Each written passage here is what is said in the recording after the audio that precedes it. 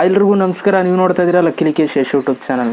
Friends, ಇವತ್ತಿನ ವಿಡಿಯೋದಲ್ಲಿ ಯಾವ್ದ್ರ ಬಗ್ಗೆ ತಿಳಿಸ್ಕೊಡ್ತಾ ಇದ್ದೀನಪ್ಪ ಅಂತಂದರೆ ಯೂಟ್ಯೂಬ್ ವಿಡಿಯೋಸ್ಗಳಿಗೆ ಹೇಗೆ ನೀವು ಟ್ಯಾಕ್ಸ್ನ ಹಾಕೋದು ಅಂತ ತಿಳಿಸ್ಕೊಡ್ತಾ ಇದ್ದೀನಿ. ಅದ್ರ ಜೊತೆಗೆ ಬೇರೆ ಯೂಟ್ಯೂಬರ್ಸ್ಗಳು ಹಾಕಿರುವಂಥ ಟ್ಯಾಕ್ಸ್ನ ಹೇಗೆ ನೋಡೋದು ಅಂತಲೂ ಕೂಡ ಈ ಒಂದು ವಿಡಿಯೋದಲ್ಲಿ ತಿಳಿಸ್ಕೊಡ್ತಾ ಇದ್ದೀನಿ. ಸೊ ವಿಡಿಯೋನ ಕೊನೆ ತನಕ ನೋಡಿ ಅಂತ ಹೇಳ್ತಾ, ಅದಕ್ಕಿಂತ ಮುಂಚೆ ನೀವೇನಾದ್ರು ಫಸ್ಟ್ ಟೈಮ್ ಯೂಟ್ಯೂಬ್ ಚಾನಲ್ ನೋಡ್ತಾರೆ ಸಬ್ಸ್ಕ್ರೈಬ್ ಮಾಡ್ಕೊಳ್ಳಿ. ಜೊತೆ ವಿಡಿಯೋ ಇಷ್ಟ ಆದರೆ ದಯವಿಟ್ಟು ಒಂದು ಲೈಕ್ ಮಾಡಿ, ನಿಮ್ಮ ಅಣ್ಣ ತಮ್ಮ ಸಪೋರ್ಟ್ ಮಾಡಿರಿ ಅಂತ ಹೇಳ್ತಾ, ಸೊ ಇವತ್ತಿನ ವಿಡಿಯೋನ ಶುರು ಮಾಡೋಣ. ಬನ್ನಿ ಶುರು ಮಾಡೋಣ. ಓಕೆ ಗೈಸ್, ಮೊದಲನೇದಾಗಿ ಟ್ಯಾಗ್ಸ್ ಹಾಕೋದು ಹೇಗೆ ಅಂತ ನಾನು ಮೊದಲು ಹೇಳ್ಬಿಡ್ತೀನಿ. ಸೊ ನೀವು ಟ್ಯಾಗ್ಸ್ ಹಾಕೋದು ಹೇಗಪ್ಪ ಅಂತಂದರೆ, ಇವಾಗ ಯಾವುದಾದ್ರೂ ಒಂದು ವಿಡಿಯೋ ಕ್ರಿಯೇಟ್ ಮಾಡಿದ್ದೀರಾ ಅಂತ ಅಂದ್ಕೊಳ್ಳಿ. ಎಕ್ಸಾಂಪಲ್, ಇವಾಗ how to create YouTube channel ಅಂತ ಒಂದು ಟೈಟಲಲ್ಲಿ ನೀವು ವೀಡಿಯೋಸ್ನ ಕ್ರಿಯೇಟ್ ಮಾಡಿದ್ದೀರಾ ಅಂತಂದರೆ, ಸೊ ಅದಕ್ಕೆ ಯಾವ ರೀತಿ ನೀವು ಟ್ಯಾಗ್ಸ್ ಹಾಕ್ಬೋದು ಅಂತಂದರೆ, ಒಂದೆರಡು ಟ್ಯಾಗ್ಸ್ ಹೇಳ್ತೀನಿ. How to create YouTube channel in Kannada, how to create YouTube channel ಇನ್ 2019, ಈ ರೀತಿ ನೀವು ಟ್ಯಾಗ್ಸ್ನ ಹಾಕೋಬೋದು.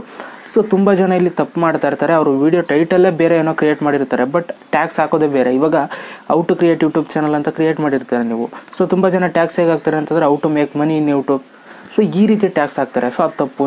ನೀವು ಏನು ವೀಡಿಯೋ ಮಾಡಿದ್ದೀರಾ ಅದರ ರಿಲೇಟೆಡಾಗಿ ನೀವು ಟ್ಯಾಗ್ಸ್ಗಳನ್ನ ಹಾಕಬೇಕು.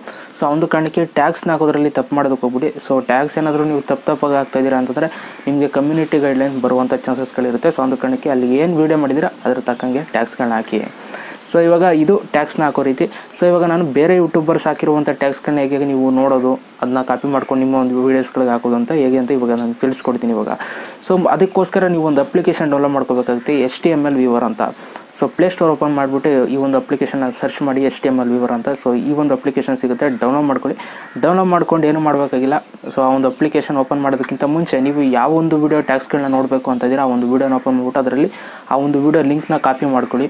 ಸೊ ಇವಾಗ ನಾನು ಕಾಪಿ ಮಾಡ್ಕೊಳ್ತಾ ಇದ್ದೀನಿ. ಕಾಪಿ ಮಾಡ್ಕೊಂಡು ಅದನ್ನು ಈ ಒಂದು ಅಪ್ಲಿಕೇಶನ್ ಓಪನ್ ಮಾಡಿಬಿಟ್ಟು, HTML ಅಪ್ಲಿಕೇಶನ್ ಓಪನ್ ಮಾಡಿಬಿಟ್ಟು, ಸೊ ಅಲ್ಲಿ ಸರ್ಚ್ ಅಂತ ಇರುತ್ತಲ್ಲ, ಸೊ ಅಲ್ಲಿ ನೀವು ಆ ಒಂದು ಲಿಂಕ್ನ ನೀವು ಪೇಸ್ಟ್ ಮಾಡಬೇಕಾಗುತ್ತೆ. ಪೇಸ್ಟ್ ಮಾಡಿ ನೀವು ಸರ್ಚ್ ಮಾಡಬೇಕಾಗುತ್ತೆ.